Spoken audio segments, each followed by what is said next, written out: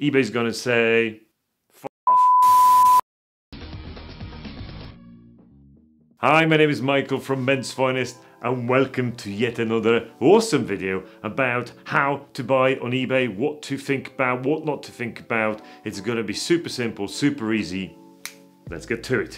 First of all, when you act on eBay, you have to exercise self-discipline.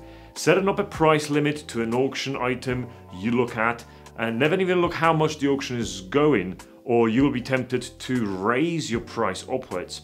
If someone outbids you with time running on the clock, stick to your guns and be prepared to lose a deal rather than getting stuck into bidding war frenzy. That's number one. Number two, never put a bid on an item that you really want to buy. Add it to your watch list and wait. Self-discipline, remember? And number three is target non-professional sellers. When you come across a seller that sold thousands over the years, of course, he's gonna try to sort of squeeze you on price. He's gonna make all those excuses why you have to pay the price that he listed the item for. However, when you go to a private seller, very, very often they are probably letting it go for a slightly less because they just want to get rid of that goddamn thing. Number four is know your sizes, especially when you buy shoes, suits, sweaters. Not every medium is the same. Know your sizes. And number five, do your research when it comes to brands. You can go to places like John Lewis or Harrods or any other online high-end retailer to see what they're stocking. Go back to eBay and search for those particular manufacturers and particular items. That way you can actually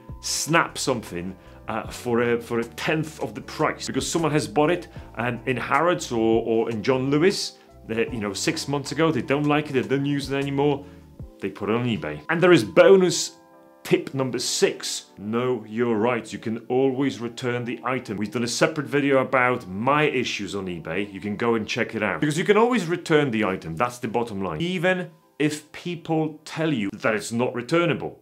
Your consumer right protects you when you buy goods and services. This means you have rights by law, which shop and service provider can't change. this should be taught at school because knowing your basic statutory rights would help a lot. There's this thing called sad fart rights. Sad fart rights?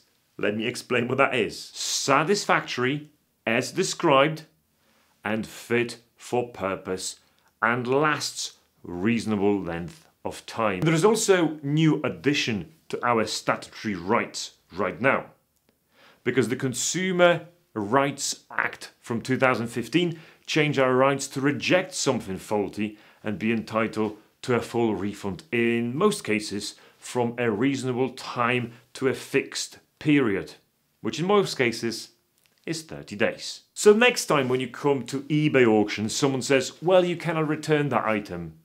Well, you can, because that's your statutory right. On eBay, you have to be very careful. What do you actually choose when you want to return your item? Make sure it's set to a specific parameters like item not as described or item damaged or faulty. This is the only reason you can actually raise the case. If you just raise the case on eBay that you want to return it because you don't like it, eBay's gonna say, F off. So know all those 6 rules I've mentioned to you. Know your statutory rights on eBay, execute them when you have to, and basically, happy bidding. Stay stylish. See ya.